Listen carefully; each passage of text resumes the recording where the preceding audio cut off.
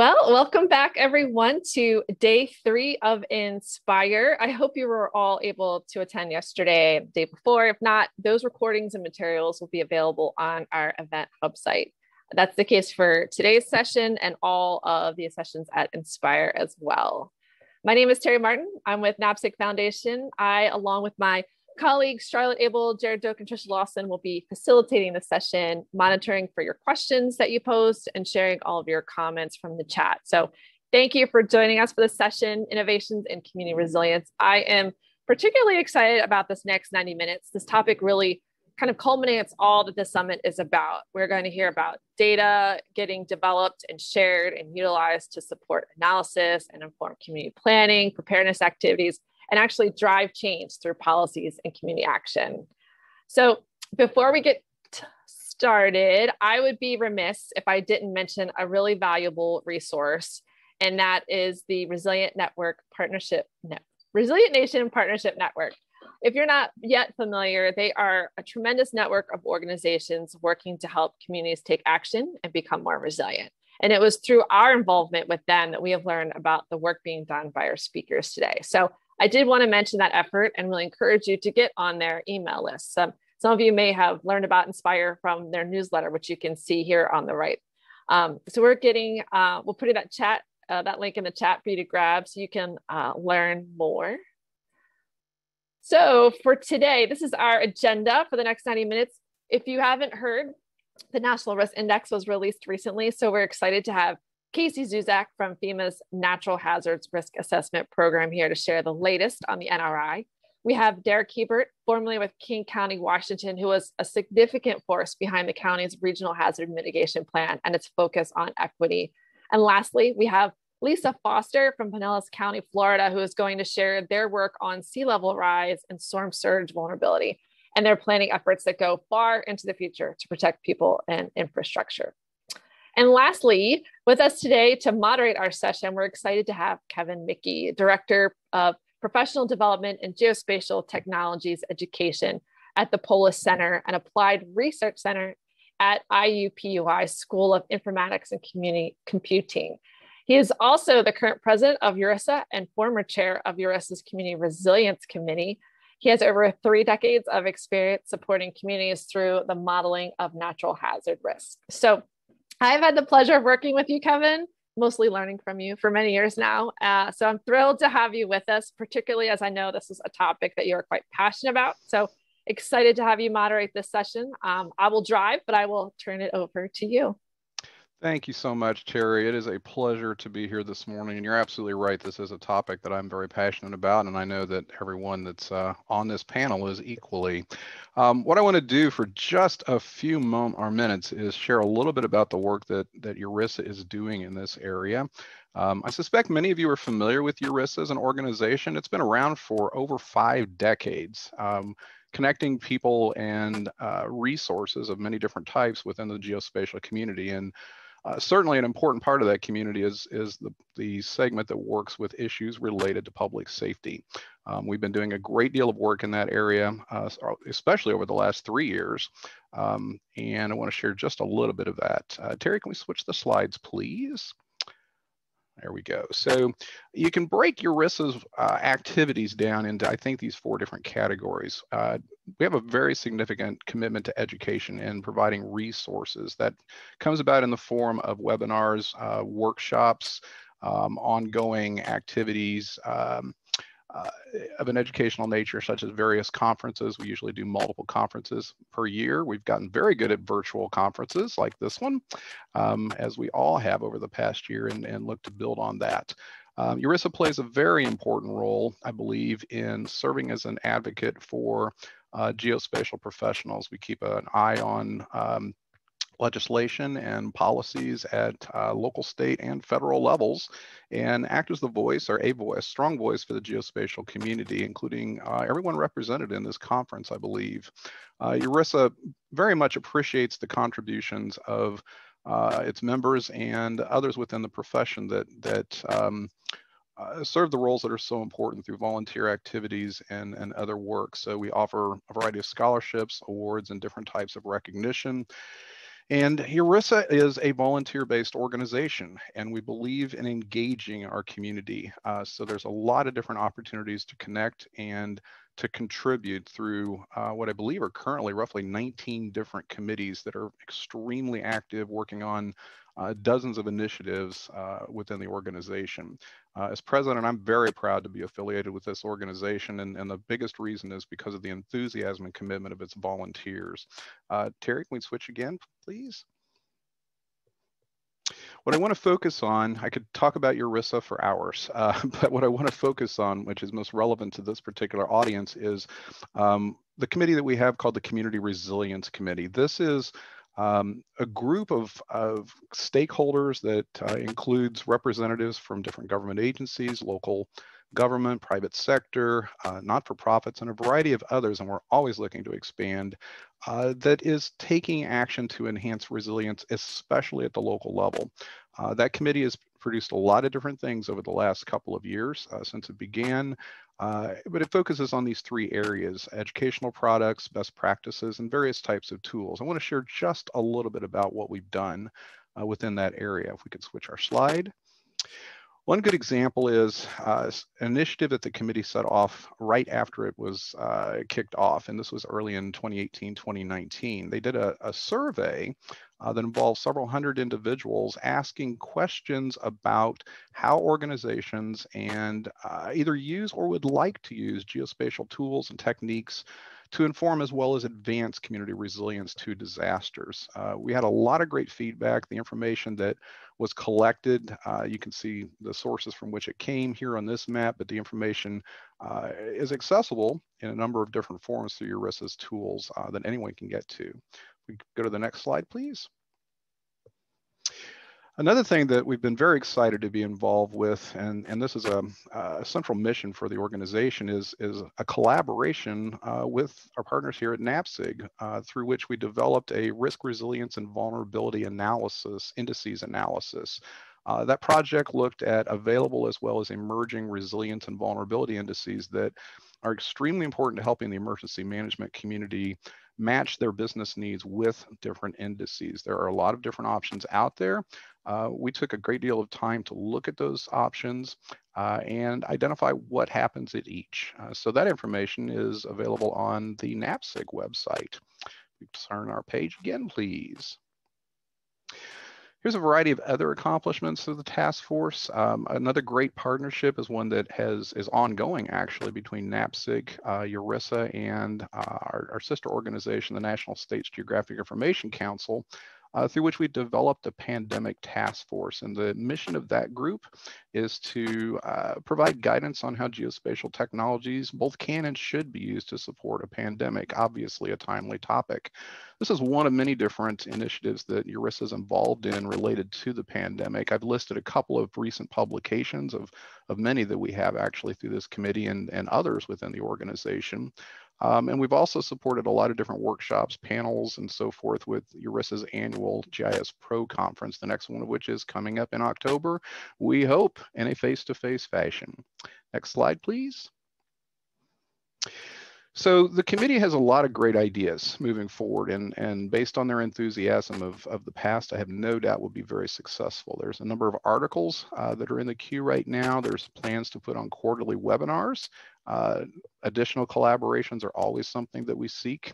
And we even have two brand new working groups of very enthusiastic contributors working on the relationship between climate change and community equity and community resilience and sectoral dependencies. If we could switch our slide one more time, Terry. So again, I could talk about ERISA for a very long time, as you can imagine, but we have three fantastic speakers that I want to introduce now and have them tell you all about the great work that they've been doing. The first one is Mr. Casey Zuzak. Casey's a senior risk analyst for HAZUS and the Natural Hazards Risk Assessment Program in FEMA, which is in the Risk Management Directorate. He's also lead for the National Risk Index, which he'll be talking to us about this morning. And NRAP provides natural hazard risk assessments data, tools, and analysis to support the FEMA strategic goals and the development of risk communication. Casey's worked for FEMA since 2011 and has a master's degree in geography from the University of South Carolina. Casey, I'm looking forward to hearing your presentation. I'm sure everyone is, so take it away. All right, good morning, everyone, and thanks for the introduction, Kevin. This morning, I'm going to talk about FEMA's National Risk Index, or a way for us to start discovering the landscape of natural hazard risk across the country. The National Risk Index began as a way for FEMA to start understanding how we can reduce costs around risk assessment to support mitigation planning, community planning, and other prioritization efforts. The National Risk Index provides a pre-calculated top-down baseline risk assessment that allows communities to easily identify areas of high return mitigation investments, and again, to prioritize different mitigation actions. The National Risk Index is the first freely available, consistent, and comprehensive risk assessment product at a nationwide level that looks at multiple hazards as well as incorporates social vulnerability and community resilience. Different programs are able to leverage the National Risk Index to have an initial baseline of credible risk assessment information, or leverage the NRI to build off and create their own enhanced version. It provides a mechanism for us to start incorporating and talking about social equity and future conditions within FEMA, leveraging the National Risk Index, as well as having effective dialogue around an all hazards approach to mitigation. Within FEMA, and especially in the Risk Map program, our primary goal is to work with communities to buy down their risk from the flood hazard. However, when we have our multiple community meetings, communities are not interested in just talking about flood. Flood is the mechanism for us to have these conversations, but quickly the conversations go to other hazards that are impacted by the community, like earthquakes on the West Coast, tornadoes in the Great Plains, and hurricanes on the East Coast. The National Risk Index allows FEMA to go into these communities, or as we're talking to the communities about the floodplain mapping program, to have more insight and information into what risks are most impactful for communities, so that we're prepared to have effective conversations. As we built the National Risk Index, we didn't want to develop something that was siloed within FEMA. We worked with local and state partners as well as regional government.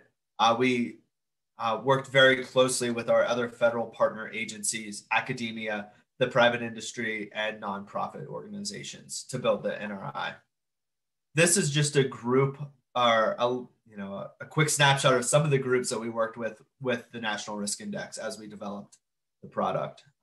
We worked with our partners at CDM Smith, ABS, AECOM, and Factor. We also engaged our partners in our federal partners like the U.S. Forest Service, USGS, and National Drought Mitigation Center, and NOAA, to name a few, and engaged academic organizations like the University of South Carolina, Arizona State, LSU, UC Boulder, and Central Florida. So we really wanted to make sure that we brought as many contributors to the table. To do this and bring everyone together effectively, we created several different working groups. The first was the Natural Hazards Working Group. And this working group was tasked with identifying which hazards should be included in the National Risk Index and what data would be the most appropriate to bring in from a hazard perspective. When I say we, I mean I reviewed the 50 state mitigation plans that were available online at the time. And we did a frequency analysis to understand which hazards were most often profiled. This gave us an understanding really quickly of which hazards were most important to the states across the country. So if the hazard was included in at least 50% of the state mitigation plans, or a regional significant event like a volcano, tsunami, or hurricane, we felt it was important to include in the National Risk Index. We also limited it to just natural hazards. So we didn't include any man-made hazards or anthropogenic hazards as well. And we also wanted to leverage nationally available data sets. So we leveraged data from the National Hurricane Center, NOAA, Storms Prediction Center, National Drought Mitigation Center, and NEHRP, to name a few. Our second working group was centered around social vulnerability and community resilience. This working group was charged with first helping us understand if we should include just social vulnerability or community resilience, or if we needed to include both factors. That was quickly answered, and the answer was both. It's important to include both because they measure very different aspects. Social vulnerability helps us to understand which communities may be disproportionately impacted by a natural event, natural hazard, and community resilience allows us to understand how communities are able to recover after an event. For social vulnerability, the working group recommended that we move forward with the Social Vulnerability Index, or SOVI, from the University of South Carolina as the social vulnerability indicators. And for community resilience, it was recommended that we leverage their BRIC index, or the baseline resilience indicators for communities, which complements the SOVI index as well. Our third working group was tasked with how do we bring all of this information together, and then how do we display it in a way that makes sense to users? So within the National Risk Index, we broadly define risk as the product of the expected annual loss, social vulnerability, and inverse of community resilience, where expected annual loss is defined as the product of the natural hazard exposure, hazard frequency, and its historic loss ratio. This allows us to bring in the information to create an expected annual loss dollar value, and then understand how the impacts of social vulnerability and community resilience impact the risk. So does that increase or decrease a community's risk based upon its social vulnerability and community resilience factors? To break this down a little bit further, within the expected annual loss, we look at the annual frequency, or the rate of the occurrence, or how often does the hazard occur in an area. For the exposure, we look at three different factors: property value or building value, people in terms of fatalities, and agriculture, which brings together both livestock and crop impacts. So this allows us to understand what's in the way of the hazard for all three different factors. And then we also look at the historic loss, or how bad has the hazard been in a given area. Is every hurricane $1 billion loss? Does every lightning strike, or 1 out of every 50,000 lightning strikes, cause a fatality? What are the historic losses to crops as it relates to drought? This allows us to answer some of those questions.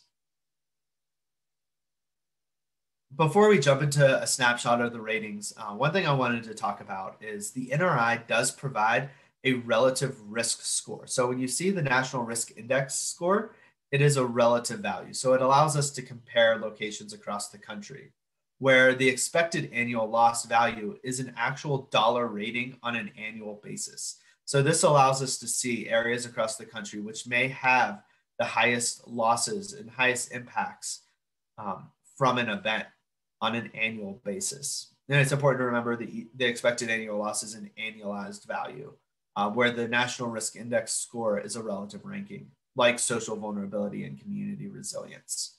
We also provide both the expected annual loss scores and the National Risk Index scores for the 18 individual hazards, as well as a combined or a composite score for both. So this allows users to, one, identify quickly where they have the highest risk to natural hazards overall, as well as the highest expected annual losses at the county and census tract level. And then it also allows users to dive deeper into understanding which hazards may be most impactful to their community. And further, we provide additional information to help understand, is it frequency, is it exposure? Has the community experienced high historical losses? From here, we provide users access to other tools like FEMA's RAP tool, which risk analysis preparedness tool, which helps users understand more about what's in the way of the hazard or the exposure component. And through their tool, users are able to access up to 300 different layers of census information and high field open data. Also, a community score, again, it describes its relative position to all other communities in the components. So with within the NRI score, it ranges from very low to very high. And so there's no specific numeric values, but more of a comparative rating. So here's what the scores look like. The top row is by county. The bottom row is by census tract. On the left, we see the highest or the expected annual loss rating, or that annualized dollar value. And on the right, we see the risk rating, or what happens when we bring in the social vulnerability and community resilience components. Some areas to highlight is Northwest Arizona and Southwest South Dakota. These are communities that we know are highly socially vulnerable and have a low community resilience. And we can see that within the expected annual loss rating, they have a very low rating, which means that they don't have a high dollar annualized loss. But once we bring in the social vulnerability and community resilience factors, this helps us make sure that these communities are rated where they should be. So their ratings go from a low, very low, to a moderate risk, because they are very at-risk communities based upon their social vulnerability and community resilience. Finally, the stakeholders of the NRI vary. There's a large number of groups that are interested in using the National Risk Index. It can be used to inform long-term and community recovery, enhance mitigation plans, and help prioritize mitigation actions. It can be leveraged by communities to help develop increased codes and standards. We know increased codes and standards help reduce disaster impacts in the long run. The National Risk Index can help us understand which communities have a high risk to specific natural hazards and may not have up-to-date building codes to reflect the potential impacts of those hazards. It also allows for us to do an increased and targeted community engagement and outreach to individual homeowners, so that we're communicating the risk to not only one hazard, but to all hazards across the country. The National Risk Index the data were released in November 2020 through our phase 1 application. And this is an ArcGIS online tool that allows users to understand more about how we created the NRI data, visualize both the composite expected annual loss and National Risk Index scores at the county or census tract level, and download all data associated with the NRI. So we're super excited about that. What I'm more excited about is our full application release, which is tentatively scheduled for this summer. And we expect it to roll out again in summer 2021. And with that, there are 4 enhancements. One is users will have more access and easier access to robust information about how we developed each of the individual hazard layers and what went into creating the risk scores. Second, there will be the ability to visualize each of the individual 18 hazard layers in both the expected annual loss and community resilience. This really helps communities that may not have the ability to visualize the products currently, but to dive in and understand more about their individual risks to natural hazards. Third, we are producing PDF reports for either counties or census tract, or multiple counties and census tracts. This allows users to quickly identify and understand impacts from the different hazards and understand more about their inherent risk and what's potentially driving the risk to natural hazards. And fourth, we're producing some data updates. Around the historic loss ratio, we're bringing in 3 additional data sets, or 3 years of additional data to include 2017, 18, and 19. We are also updating our landslide frequency database to add 3 more years to the historic frequency. And third, we're revisioning how we calculated the tornado expected annual loss rating by connecting tornadoes to losses. So we're doing our best to bring together and understand how each tornadoes impact communities. So really excited for that to come out this summer. So I'll go ahead and pause there. I don't remember if I'm supposed to open it for questions now or if we're holding questions to the end, Terry and Kevin. Actually, Casey, yeah, We do have some time for questions, and I'm not surprised to say we do have some questions. Thanks for this presentation, Casey. This has been very good, and let me throw some questions at you. And for everyone, we're going to try to get to every question during this session, but we want to make sure that we also leave time for the presentation since there's such great information to be shared. For those questions that aren't answered during the session, NAPSG will try to work with the presenters to get some responses to you post-conference. So let me just pick some here. Daniel, let's start out with one from you. Casey, Daniel asked, are there plans to include some of the hazards that were excluded from the initial analysis, such as dam failure? And also, how often is the data updated? Yeah, thanks, Daniel. Those are really good questions. And real quick, if I'm not able to get to your question today, or if you have any additional questions afterwards, feel free to reach out to myself at FEMA-NRI@fema.dhs.gov, and I'm happy to answer any questions later as well. So I'm going to jump back to that slide really quick, just to talk through the different hazards. So we did not include dam failure and levee failure. Dam failure information is very difficult to receive, and it's often not in geospatial formats. It's in PDF reports, and it's very specific to each dam. So there is no centralized database that helps us understand the impacts of a dam failure.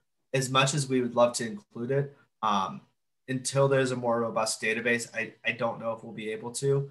Also, one thing that was very important to the development team was to make sure that we had the application 100% open, free, and public.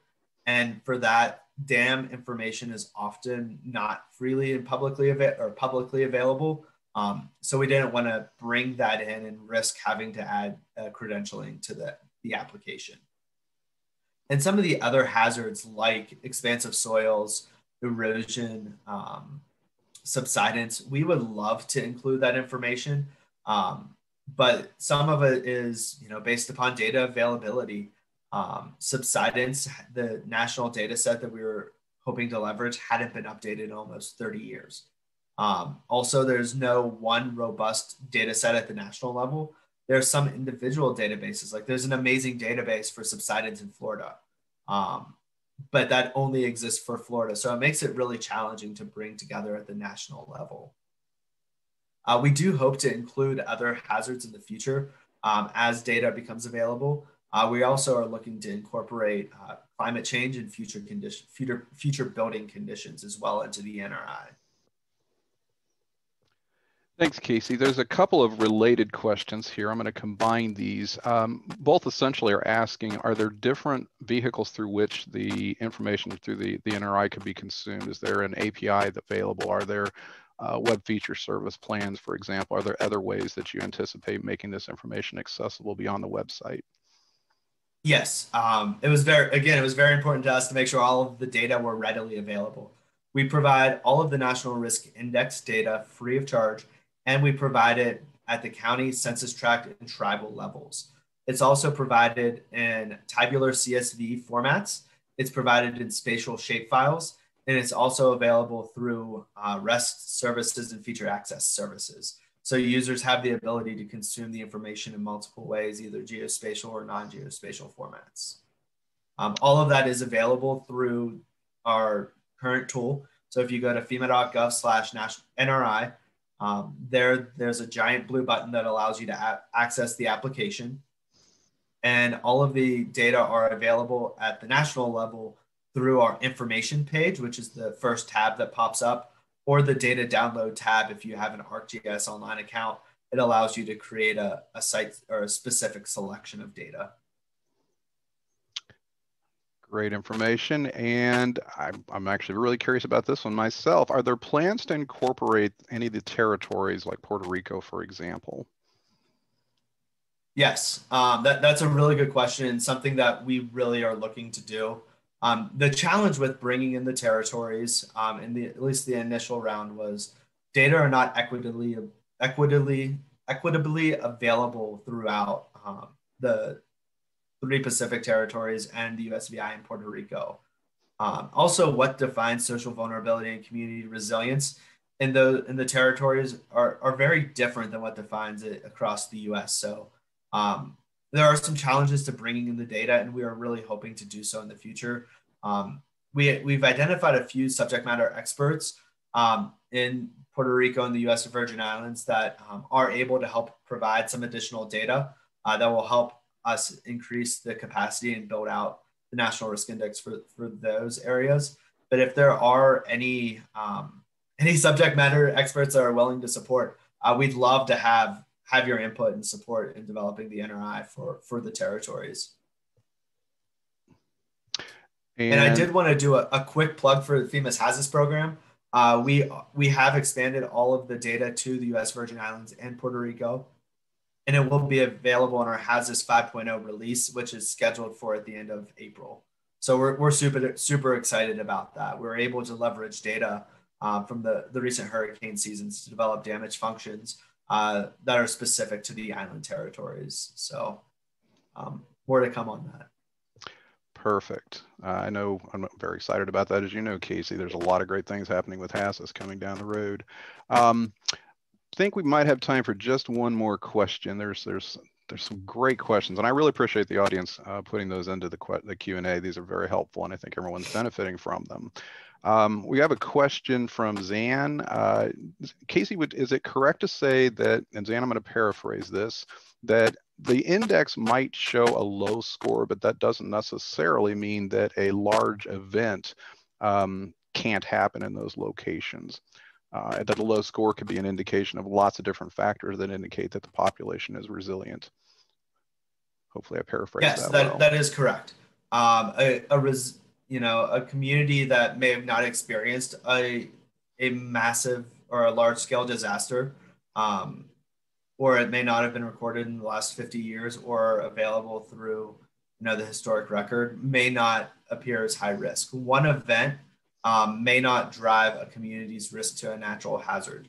That is one limitation with the NRI, is that we do our best to look back at the historic data to make sure that we're defining risk across the country. So if it's a disaster that we may not have had before, or if it's something like Hurricane Sandy, where we may not have had that type of storm in I don't want to say in the history, but recorded in the databases like NOAA's NCEI storm data reports, it's hard to capture those data. It's also hard to capture historic losses on events that were prior to 1995, just because data collection and data inventorying and data reporting were just not the same as what it is now. Data availability is just one of the challenges. We may be able to capture it in the frequency and the exposure, and through how we are applying the historic losses through Bayesian credibility theory across the country. So we do our best to capture it that way. But you're right, we may not be capturing one specific event in an area, so we may be showing it as a lower risk than what that event would do. So once we have more information, we're continually working to refine. I know one of the questions I didn't answer is, what is the update cycle? We're continually working to update data within the NRI as new historic data become available or new data becomes available. We know we have an update related to the 2020 census. That's going to update pretty much all of the layers, because new information will be available. That's unfortunately not available yet. Hopefully it's available in September, so we can work on updating the data related to that. Yeah, and Casey, in closing, we need to move on to our next presentation, but I think one of the things that most interests me on this particular product is that it is intended to be dynamic. It's not a snapshot in time that doesn't get updated, and its existence in a web-based environment, pulling information that is updated on an ongoing basis, I think brings the value of this really to the forefront. So appreciate your time. We do have a little bit of time built in at the end, if we can keep on schedule. So for those of you whose questions we did not get to, we will try to do so a little bit later. Let's go ahead and move on to our next presentation. Our next presenter is Derek Hibert. Derek is the former hazard mitigation strategist for King County Emergency Management in Washington. He is currently an advisory specialist master in the crisis and resilience area of Deloitte and Touche. Derek is an emergency manager and hazard mitigation specialist. As I said, formerly with King County, where at that time he coordinated and wrote the regional hazard mitigation plan that included over 50 different local partners, as well as leading regional efforts to maximize mitigation opportunities through FEMA's BRIC program. The work of Derek and his team has been held up as a model for incorporating equity and social justice into hazard mitigation and for prioritizing mitigation that explicitly benefits vulnerable communities. Derek, we appreciate you being here today and look forward to your presentation. The floor is yours. Thank you very much, Kevin. Very nice to be here.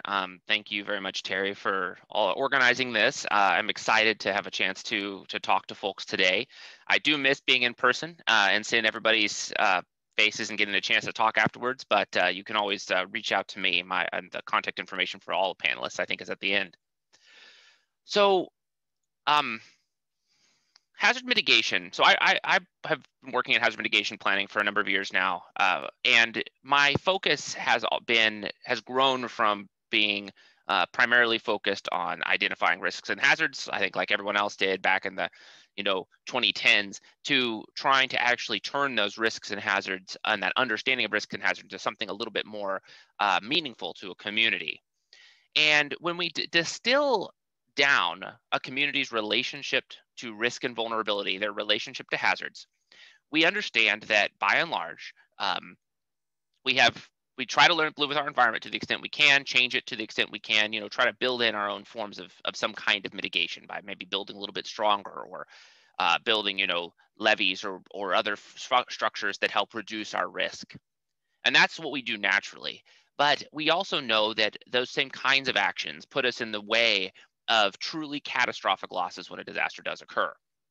So then in a modern context, I think hazard mitigation is really the way we take the edge off of catastrophes and make them survivable.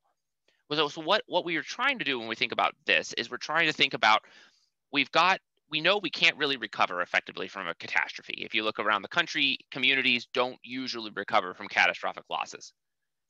If they have some kind of recovery, it's usually not the people that were there before.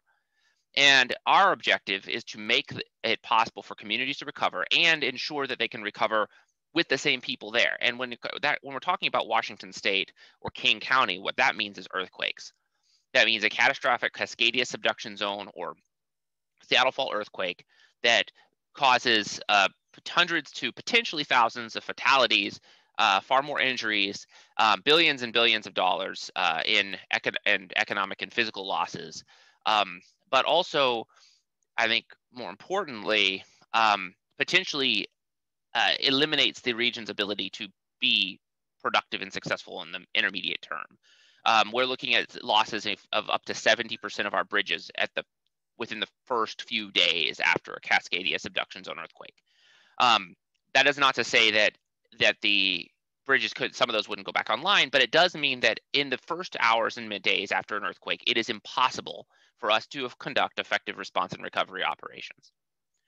I think understanding the severity and the true nature of these events is important, because it also starts talking about who's vulnerable to events, who's likely to suffer losses and recover slowly.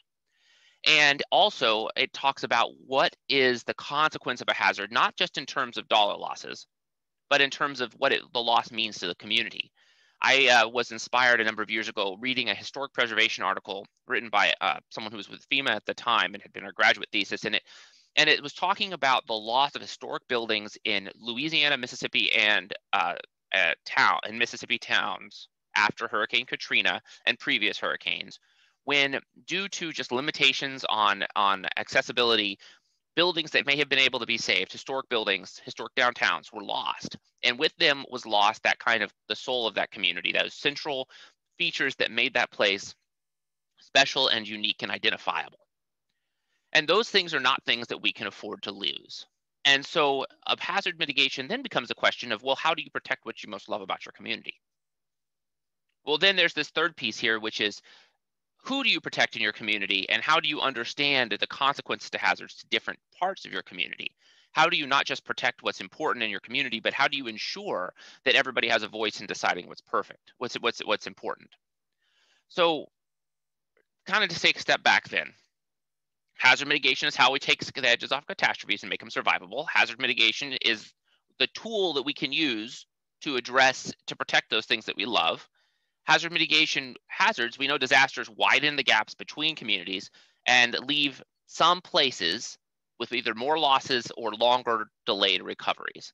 So I should say for us, when we say vulnerable, we mean likelihood of loss and likelihood of delayed recovery.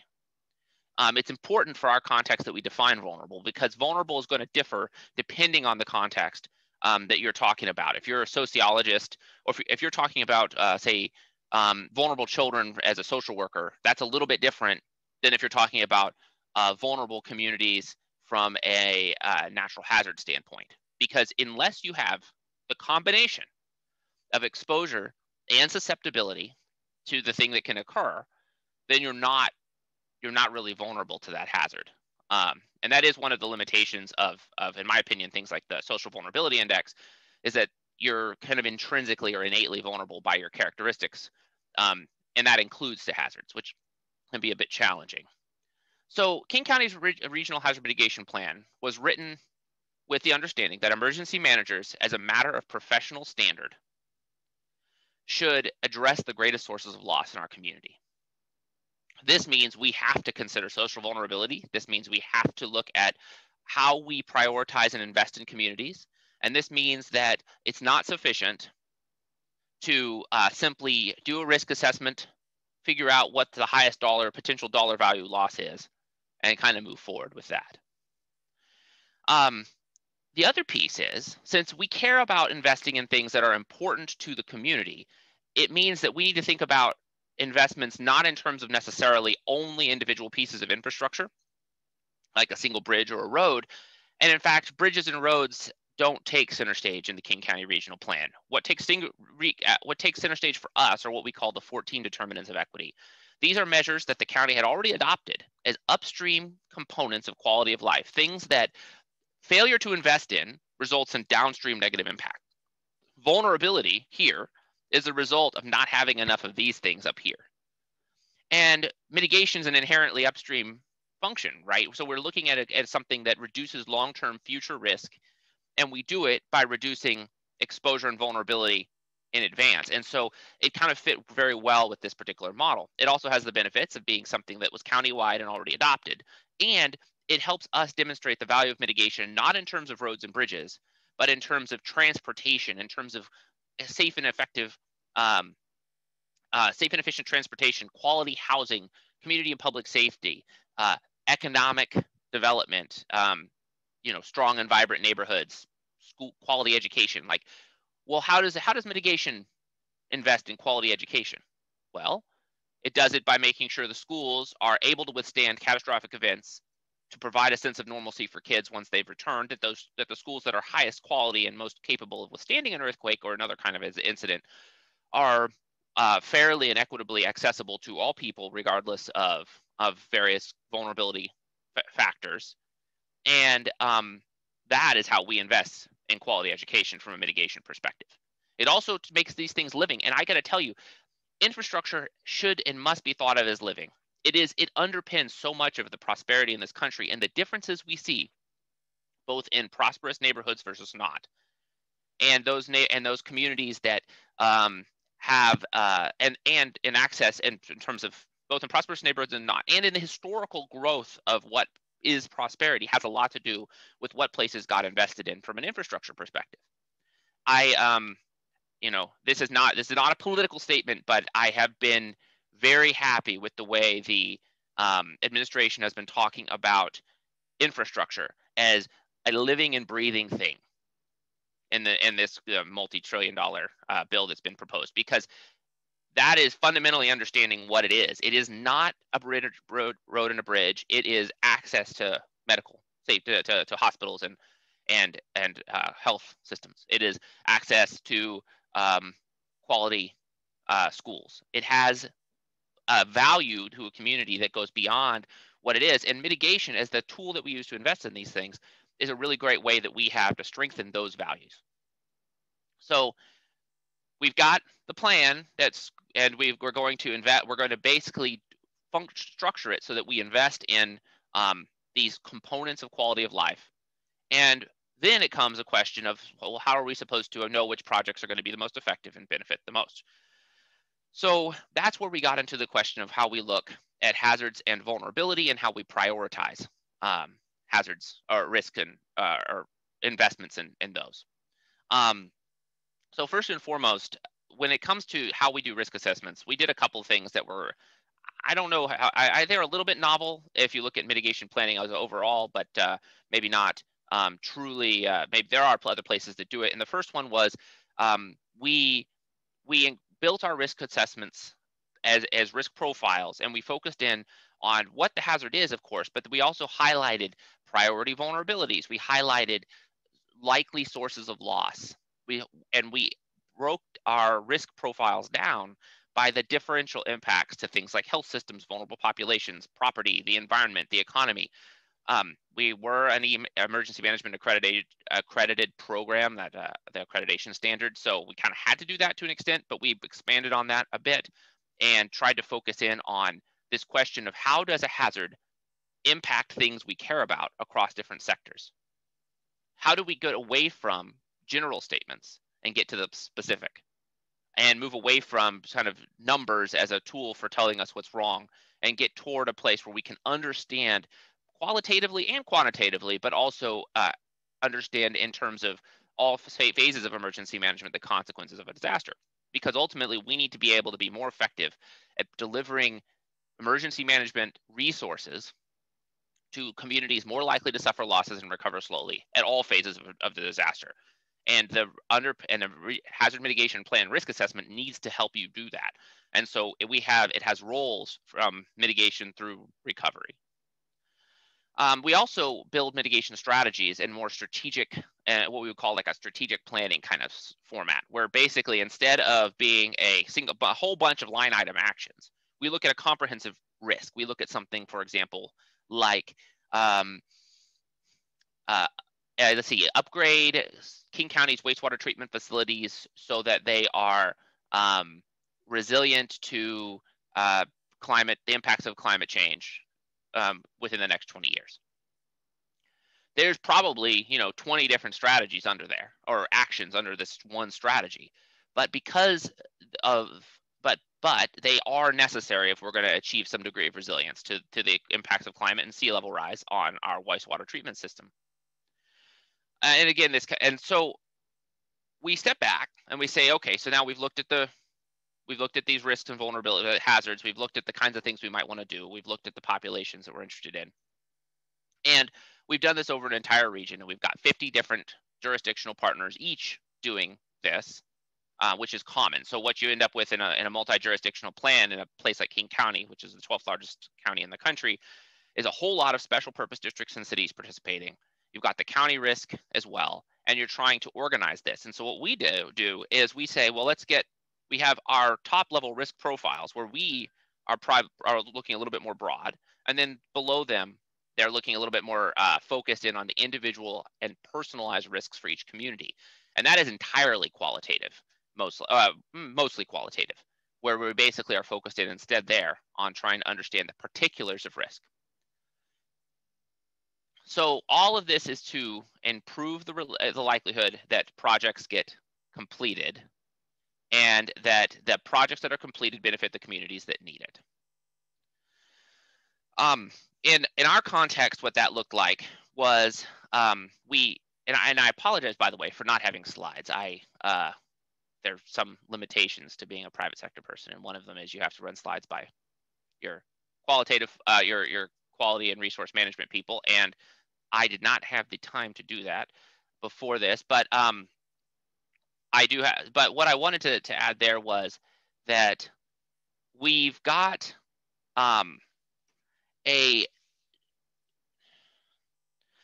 you've got to prioritize your risks, your hazard mitigation strategies in a way that ensures that they're likely to benefit the populations that you're trying to address.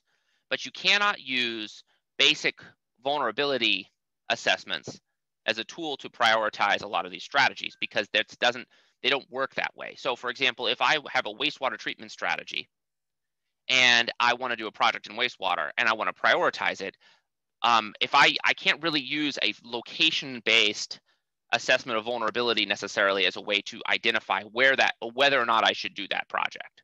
It can't be purely based on locations. And it ends up having to be focused a little bit more on the values that project is supposed to provide to the communities in question. Again, we're trying to invest in these 14 determinants of equity, and we're trying to ensure that projects that have explicit benefits to vulnerable populations go forward. So what we did was develop a series of criteria that are based a little bit more on values in order to evaluate our mitigation strategies. And this would have been probably in August of 2019. And I'll tell you because one of the great things that has come about in the past few years is the FEMA Building Resilient Infrastructure and Communities program, and the fact that as the BRIC program was developed, it actually engaged a lot of locals, and so and among them us, and it was very exciting to see a lot of the suggestions that we and others provided make it into the final program. And one of the elements of this is actually the prioritization of higher vulnerability communities. So what we did is we used the factors to prioritize equity. In King County, we used a series of factors. First and foremost was does the project explicitly benefit populations more likely to suffer loss and then recover more slowly? Does the project include partnerships with the community and neighboring jurisdictions and other entities? Is the project resilient to climate and future conditions, both climate and development? Is the project shovel ready, so it's likely to have already overcome some of the major hurdles? Has the project already overcome, or has the project effective? So is it the most effective solution for that particular project? And then we also look at whether or not the project has multiple benefits. So if it has benefits outside of risk and vulnerability reduction to the built environment alone, either pro-equity or otherwise, then it gets extra points. And we scored it this way, and then it will roll up to the state and then federal level. Ultimately, we try to provide a little bit of direction on the projects that we do, as well as internal to King County projects, ensuring that we score projects correctly. Because the truth is that in the history of public works in this country, priority has had a lot more to do with what gets done than total resources. There's never going to be enough money. There's always another project someone can conceive of to spend money. But if your project is not the priority, then it will not get done. And by virtue of the definition, I guess I'll say, of marginalized or vulnerable or underrepresented populations, the things that are most beneficial and most important to those communities oftentimes are just not priorities. And that has resulted in compounding of hazard inequity over decades. And so if you're going to want to overcome the compounding of hazard inequity over decades, you've got to invest more in those places, but you can't do it as a single push. So we know that a pro-equity grant program that gives $10 million to a community might sound nice from a political standpoint, but it's not likely to have long-term lasting impacts. Not only because a large influx of capital is really hard to spend over a short period of time. The government simply doesn't have the capability to administer that many grants over a short period of time, so the money gets wasted, or at least not spent in its highest and best use. But also because this is really a question of sustained investment. So take a look at these maps here on the right. Thank you very much, Tari, for switching to these. What we have done here is broken out variables that are associated in some cases with hazard and risk. For example, disability is the primary driver behind fatalities in most major incidents. If you look at Katrina, I think it was 90% of fatalities were people with some kind of disability. We've got hazard components, liquefaction potential, which is a proxy for earthquake risk. So we all have earthquake risk, but the peak ground accelerations are usually giant circles, so it doesn't really help from an assessment standpoint.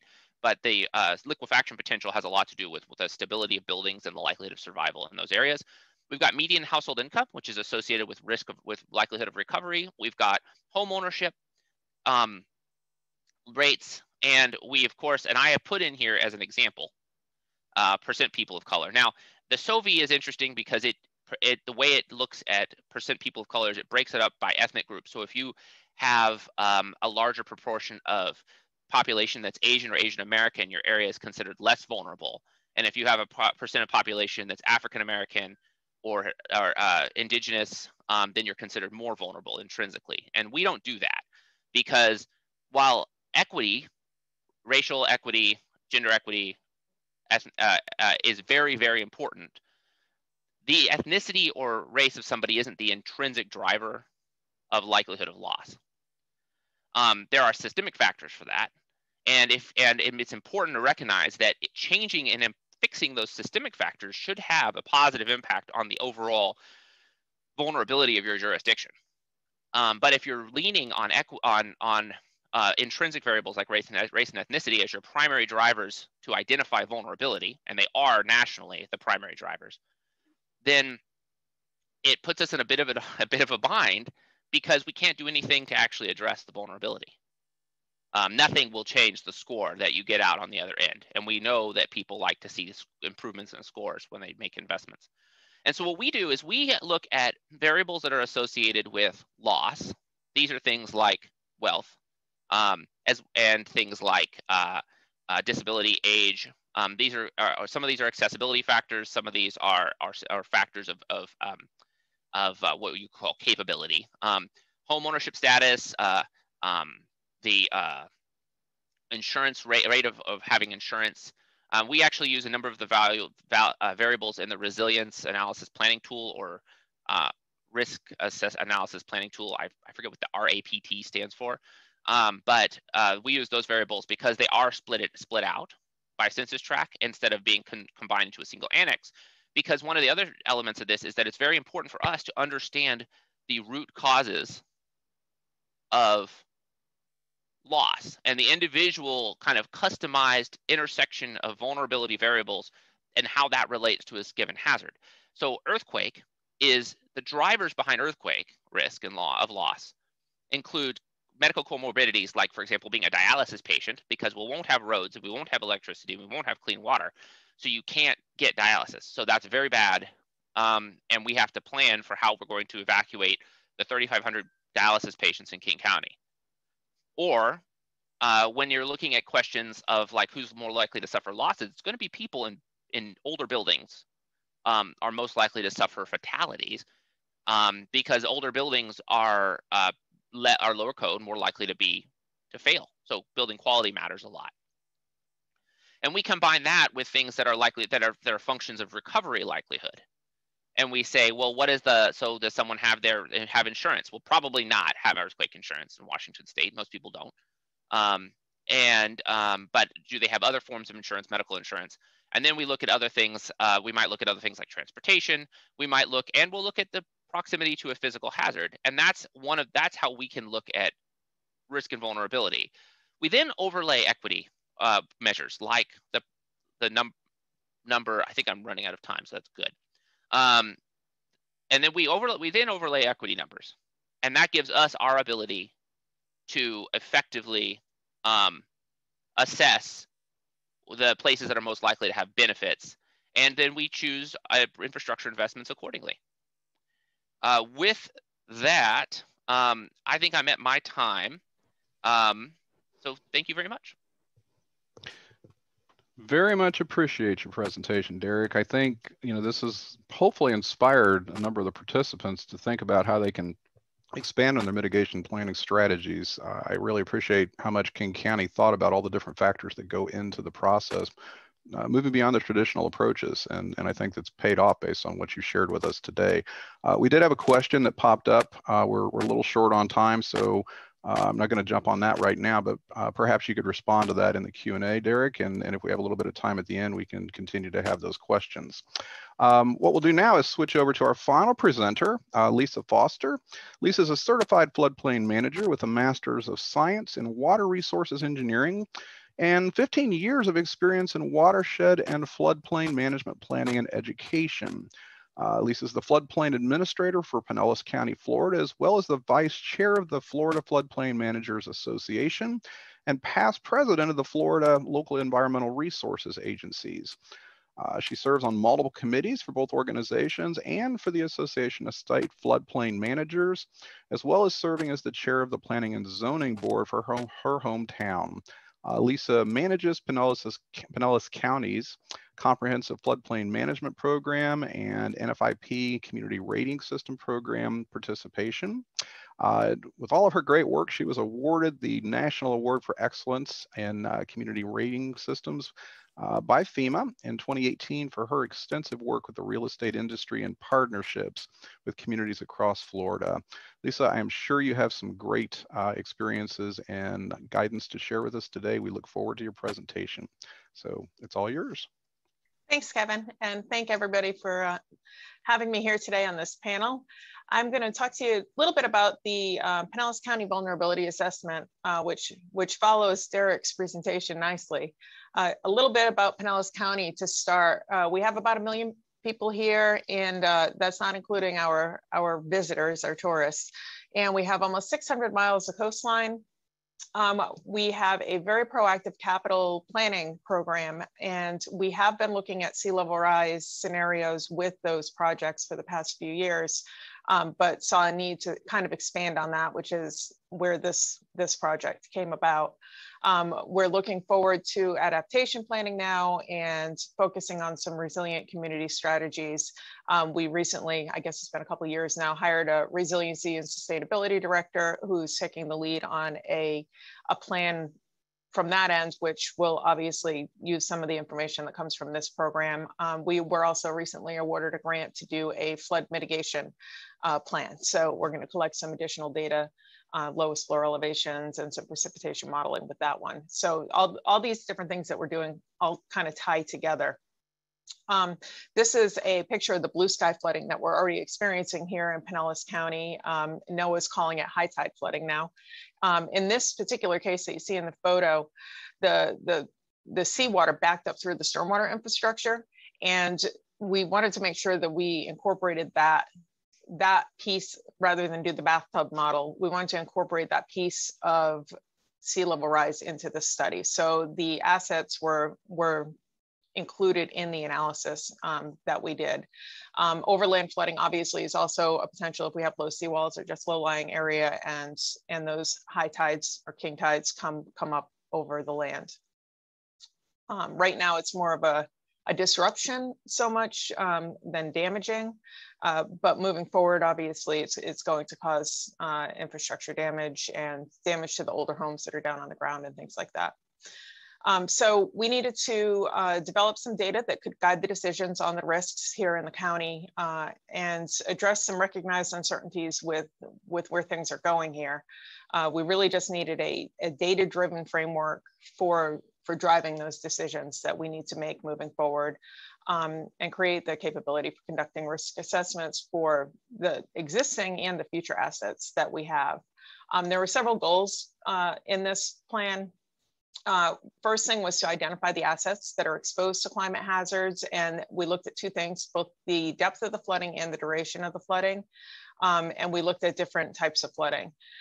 We also needed to determine the consequences of the impacts on the costs of those infrastructure that we're looking at. And took a look at some depth to damage functions. So, how deep can it be and what's the cost of the damage based on how deep it is and how long it's inundated. And then we need to prioritize the assets for a plan. So, what's the cost benefit analysis, say, to make the bridge higher? And this goes back to what Derek talked about. It's not a road or a bridge, it's what it serves. What is the vulnerability of that particular asset? And, these are just some of the assets that we're talking about here. It could be that road or that bridge, but who is that road or bridge serving? Do we have 250,000 people on a barrier island that are going to be severely impacted if the main road on the island and the bridge to the island washes out? Obviously, that would be a highly vulnerable situation compared to an inland flooding not inland, still impacted by sea level rise, but a more inland area, not on a barrier island, where you could still access it once you repair the road. So the exposure factors that we looked at, obviously sea level rise, and this was through the CSAP and NOAA data. The Tampa Bay Climate Science Advisory Panel in 2019 updated its recommendations for what that sea level rise looks like. The water levels increased by almost 8 inches since 1950 down at our St. Pete gauge. There's still some uncertainty as to which one of these curves is the one that's going to best represent sea level rise here. But if we look down at 2021, we can see that we're right around that 8 inches over here. So we can see that we've got anywhere from about a ½ foot to almost 2 feet. And then we've got from 2 to almost 1.5 to almost 5 feet of sea level rise up here in 2070. And if you try to put this in perspective, I mean, we're looking at infrastructure here, but when I first received some of this data, I automatically started thinking about, well, if we have residents building houses today, what does that look like, you know, in 50 years from now, you know, in 30 years from now? That's the mortgage period, right? And then what about 50 years from now, or even 75? Because you would anticipate that building to last for at least 50 years. So we also looked under the exposure at the depth and the duration of just the tidal flooding. So it's just sea level rise, no rainfall on it, no storm surge on it. How many hours per year will these things be inundated? We looked at the intermediate low, the intermediate, and the high scenarios for that.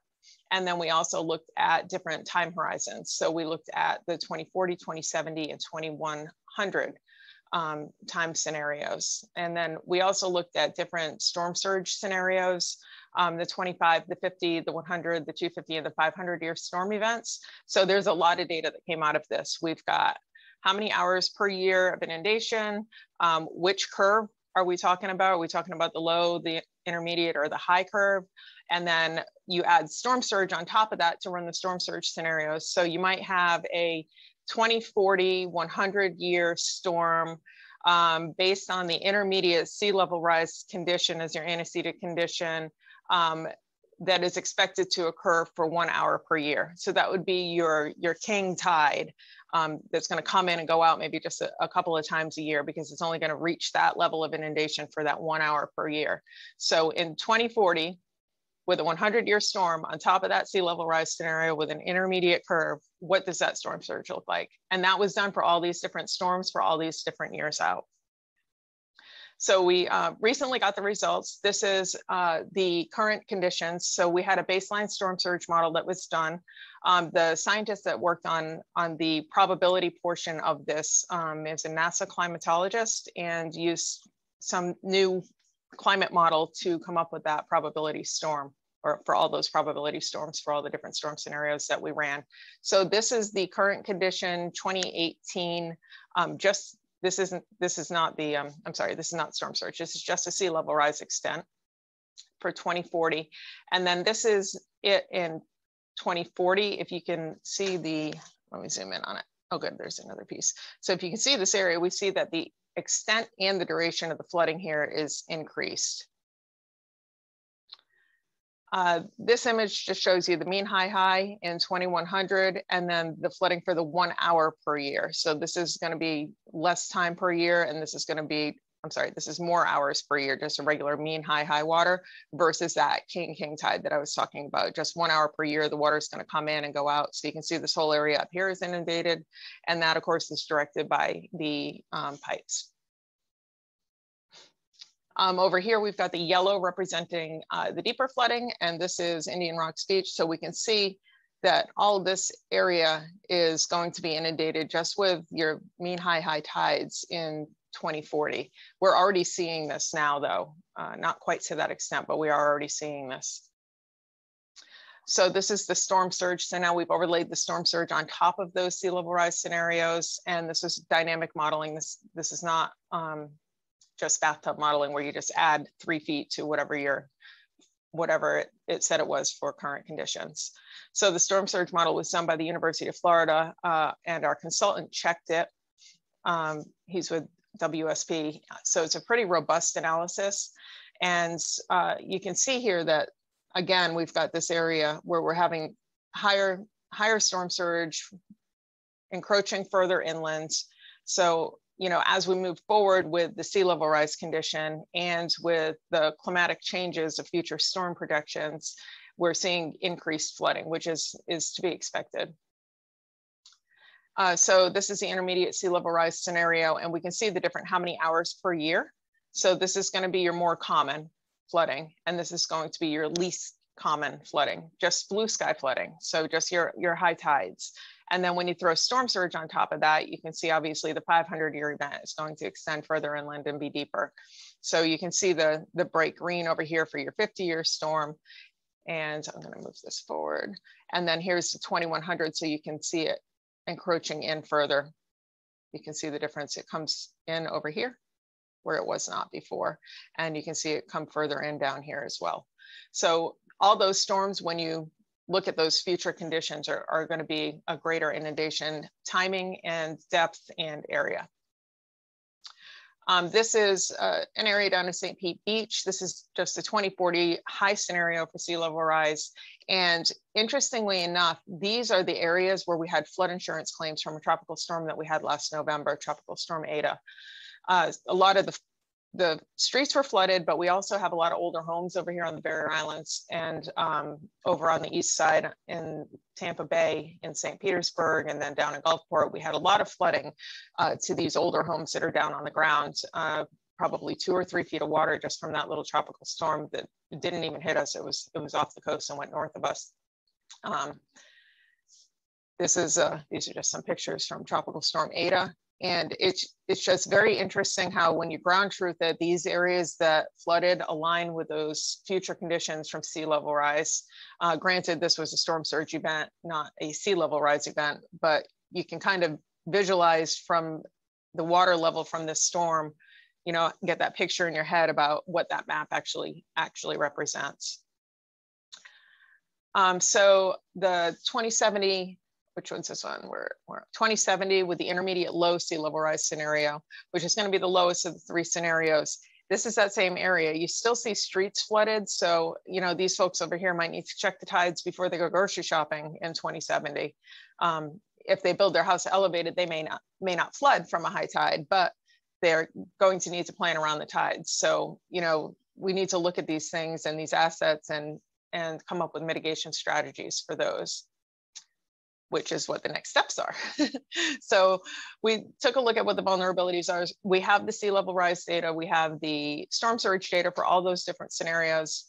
And we're looking at those. And now we need to take a look at what the impact, what's the vulnerability of that asset? What are the consequences of a failure of that particular asset? And what's the cost benefit of actually doing something to build it, you know, stronger or higher? If it's a bridge, more piles deeper, you know, higher elevation of the, whatever it might be for that particular asset. You know, what's the cost benefit of that? And what are some adaptation strategies? And, you know, these backflow preventers, the tide check valve here, this is one of the duckbill ones, will prevent that high tide from coming in and flooding. But what if it's raining at high tide? Where does that fresh water go? So now you have this whole other animal. And you know, people are talking about raising seawalls and doing all these different things. But if you're raising seawalls and you're bringing in fill and you have a preventer from that storm surge, or not storm surge, the tide coming backwards in, where's all that rainwater runoff going to go if it happens to rain at high tide? So there are other things that need to be looked at. This is a picture of, is this Indian Rocks Beach again? Oh, it says Bel Air Beach, sorry, Bel Air Beach. And they're already installing some check valves at key locations. And they were talking about pumps. I'm not sure where they are with that right now, but they had some quite frequent blue sky flooding there. So they have installed some of these backflow preventer valves. This is the 2040 high scenario. The yellow is the deeper flooding. And the purple is the shorter duration flooding, 1 hour per year, but it's most extensive. So, you know, the tide might come in and then go back out. So the orange and yellow areas are the ones that'll be wet longer. So this is an example from Tropical Storm Ada. This particular manufactured home park flooded very badly with Ada, and it's not waterfront. It's near the water, but it's not waterfront. It's on Tampa Bay. the Tampa Bay side of the county, check valves aren't even an option here because it was overland flow coming in from the bay because it's just a very low lying area. If we put a seawall in, how high can you go and what happens to the runoff from the relatively large catchment that flows through and over this area? And, you know, you can elevate the structures, but again, what about the vehicles? What about the cars? You know, the asphalt's not going to survive being inundated for too much time, and it will only worsen with sea level rise. So do we need to look at retreat as an option? So this vulnerability assessment in tandem with our resiliency planning efforts and our new floodplain management action plan will all kind of come together and tie into our comprehensive plan and our local mitigation strategy and other things that we're doing. And I really hope what comes out of this study is enough data to point us in the right direction to maybe take a look at our building codes. You know, are we actually having a floodplain ordinance that makes sense, that is going to be requiring an elevation high enough to withstand a flood in the amount of time that that structure is supposed to survive. So if I build a house today, like I said, and it should last 50 years, we need to make sure those lowest floor elevations are up above that 50 or 150 year out, 100-year storm surge. It's a lot of numbers. And with that, I'll take any questions. Well, Lisa, I really appreciate the presentation. I think what you shared is going to be very valuable to coastal communities for certain, but I think anyone that has flood-related impacts, you know, could be related to this.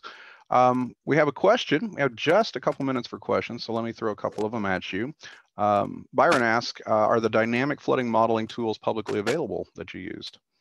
So University of Florida did the study. The models themselves were not provided to us. We got the results, we got the data packages, and we haven't pushed them out externally yet. We're at that point where we're kind of sifting through all the data right now and figuring out, you know, what kind of actions we need to take. I did I grabbed a few scenarios and did kind of that rounding to a 1 foot and had our GIS group make an application to overlay just a 2070 storm surge for 100-year, the current conditions, 500-year, the current conditions 100-year storm surges with our FEMA maps and our FEMA preliminary maps. We have new maps coming that'll go effective at the end of the summer. And that was just distributed to the municipal floodplain managers. We have 24 municipalities here. So we're all just kind of trying to digest this data and figure out how we need to address our floodplain ordinances to make sure we're on the same page. So we do have an external application that I sent to the floodplain managers, but it's not this whole data set. And it's not the model. It is a kind of smoothed out polygon vector rounded to a whole foot of 3 storm scenarios. Wow. We have another question from Chris. He wants to know if you can speak to how you plan on incorporating your sea level rise projections and vulnerability assessment, and also possible higher regulatory standards like treating coastal A zones like V zones into your next CRS submittal.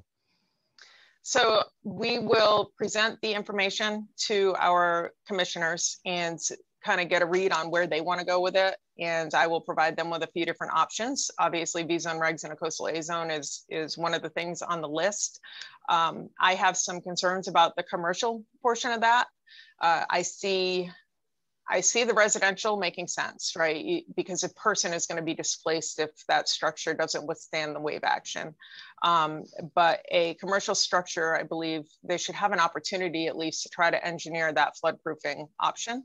So we may do some sort of hybrid situation. I'm not sure yet. I've got a lot of data pulled together into a lot of slides, and I need to vet through that with our leadership. We got one final question from Daniel. And Daniel, I really like this question because it pulls together how we collaborate across organizations, which I think is a theme we all are very much aware of and support. Daniel asks, in regard to the analysis work that you've done, are you using those analyses to give a head start to the emergency operations centers for doing predetermination of areas that they need to focus on for outreach, for damage assessment post-event, for helping speed up damage assessment declarations and so forth? How are you connecting the dots? Absolutely. So obviously we have the slosh and the meows and the moms and all these things. So our emergency department recently ran all the directionals for a bunch of different storm scenarios. So now if we have something coming in, we can take a look at what is the projected forward speed, what is the projected direction, and we have those runs to take a look at what the anticipated impact might be.